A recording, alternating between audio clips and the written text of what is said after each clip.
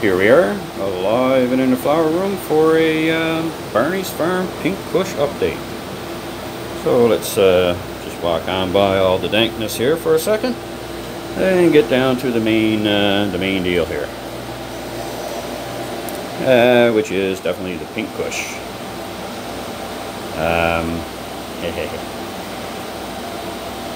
Should have realized right from the get-go with the size of the nugs that they were pollinated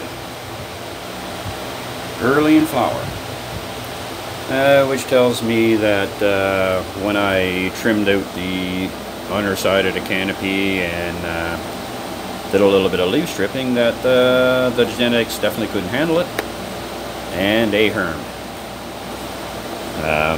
But in saying that, in today's world with the genetics that are out there and the breeders, there's absolutely no excuse for this.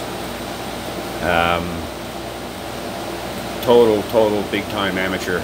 It's ridiculous for a company like Barneys Farm to be putting this stuff out. But yeah, on to what we're going to do about it. Well, first thing we had to do was, as soon as I realized it, with a tester there with 100 seeds in it, that had to get some nice filtered water and spray the heck out of the underside of the canopy, under all the leaves, under all the nugs and stuff like that there, to deactivate or to get the pollen to kind of stay still for the harvest. We don't want to be spreading any more of that around through the garden here. So the last 2 days we've been going through spraying underneath, and I believe we should have it by now. So these buggers are coming down today, and we're going to move in some more stuff, maybe Apollo 13 or something. But I just find it hard to believe that it's just amateur junk. No excuse.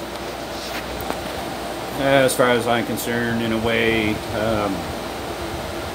when a company puts out foul genetics like this, they should be like anybody else to do a recall.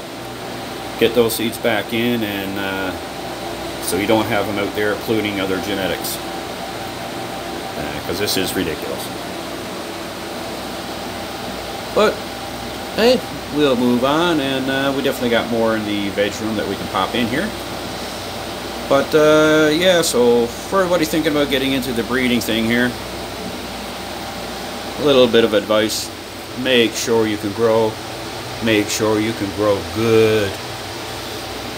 If not, if you're doing breeding, keep seeds to yourself, and please do not spread them out, because the pros are pros for a reason. And seeds just don't go with dankness. Well, thank you very much for watching. I hope you enjoyed this little episode here. And keep your joints lit, your bowls full, and your head held high. Until next time, bye for now.